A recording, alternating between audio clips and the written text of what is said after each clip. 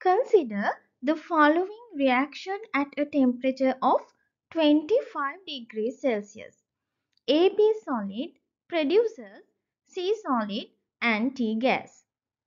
The following data are given for the standard enthalpy change of formation and standard entropies at 25 degrees Celsius. Question number 1. Show that the reaction is non-spontaneous at 25 degrees Celsius. Spontaneity of a chemical reaction is determined by the sign of the delta G or the Gibbs free energy change of the given reaction. If delta G value is negative, the reaction is spontaneous. If delta G is positive, the reaction is non-spontaneous. Also, if the value of delta G equals 0 means the reaction is at equilibrium. Now, we have to show the given reaction is non-spontaneous at 25 degrees Celsius. Therefore, we need to prove that the delta G value of this reaction is a positive answer. Gibbs free energy change equals enthalpy change minus temperature times entropy change. If these values were calculated under the standard conditions, we need to modify this equation. Standard Gibbs free energy change equals standard enthalpy change minus temperature times standard entropy change. To show this reaction is non-spontaneous, we have to calculate delta G value of this reaction. Standard enthalpy changes of formation of the reactants and the products, as well as standard entropies of these reactants and the products were given in this question. From the standard enthalpy changes of formation of the reactants and the products, we can calculate the standard enthalpy change of this reaction. From these standard entropies of the reactants and the products, we can calculate the standard entropy change of the reaction. Temperature was given, therefore we can calculate the delta G value. Now we will move to the calculation. First we can calculate the standard enthalpy change of this reaction. Standard enthalpy change of the reaction equals sum of the standard enthalpy change of formation of products minus sum of the standard enthalpy change of formation of the reactants. Standard enthalpy change of formation of the product C is negative 600 kilojoules per mole.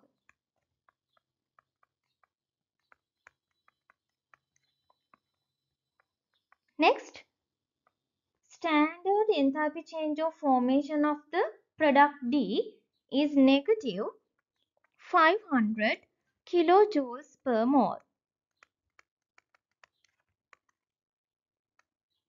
minus standard enthalpy change of formation of the reactant, that is negative 1208 kilojoules per mole. You need to substitute these values with the unit because you will get marks for the unit as well. It is negative 1100 plus 1208. The standard enthalpy change of the reaction is 108 kilojoules per mole. Next, standard entropy change of the reaction equals sum of the standard entropies of products minus sum of the standard entropies of reactants. Standard entropy of the product C is 50 joules per Kelvin per mole.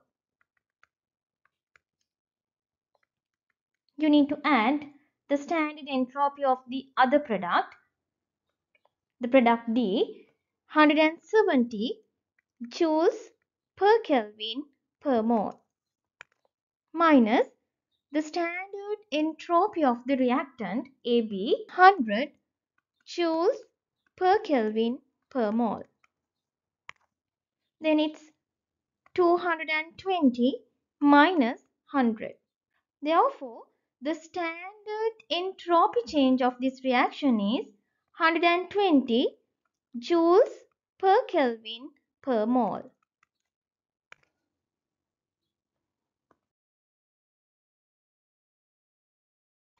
Now we can substitute values for the delta G expression. Standard enthalpy change of the reaction we have calculated as 108 kilojoules per mole minus temperature is 298 Kelvin times standard entropy change of the reaction. It's 120 joules per Kelvin per mole. The unit of enthalpy change is kilojoules per mole. Therefore, entropy value also we need to convert into kilojoules. Then you can divide 120 by 1000, or we can write 120 times 10 to the power negative 3 kilojoules per Kelvin per mole. Then 108 minus 35.76. Kelvin and per Kelvin will cancel out. So the units are kilojoules per mole. Therefore, the standard Gibbs energy change of this reaction is 72.24 kilojoules per mole. Now we can see delta G value is positive.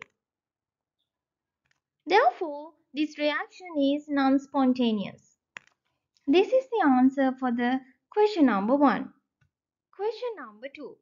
This reaction is spontaneous when the temperature is greater than T degrees Celsius. This reaction is non-spontaneous when the temperature is less than T degrees Celsius. Calculate T.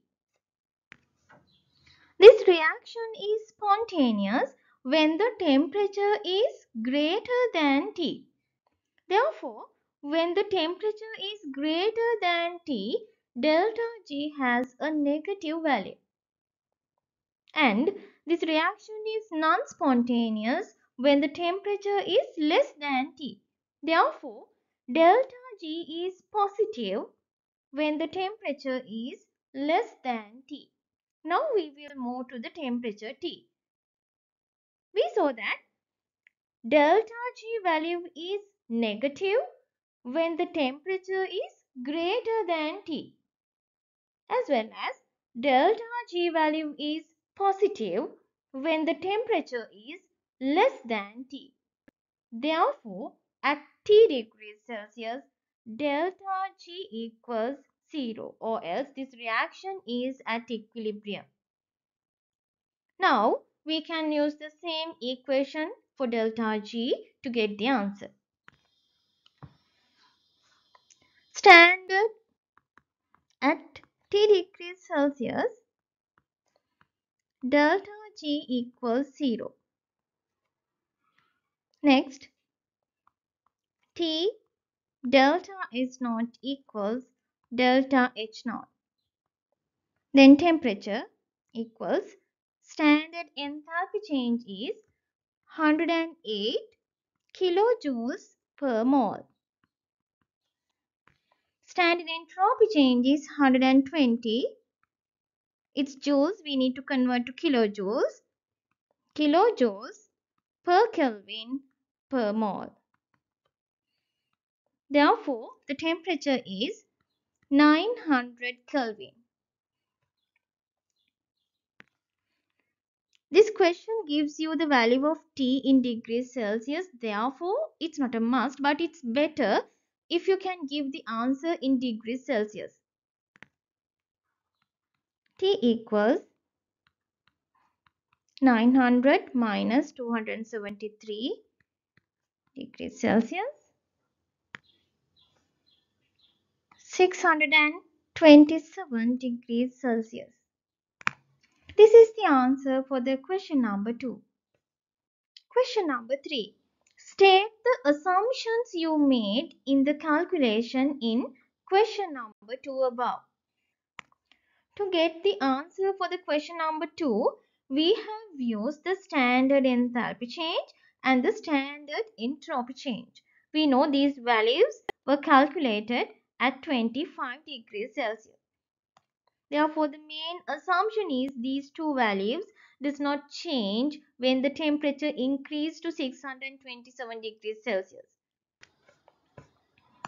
We can write standard enthalpy change of the reaction and standard entropy change of the reaction have same value at 25 degrees Celsius or 273 Kelvin and 627 degrees Celsius or 900 Kelvin, or in other words, these two values are temperature independent.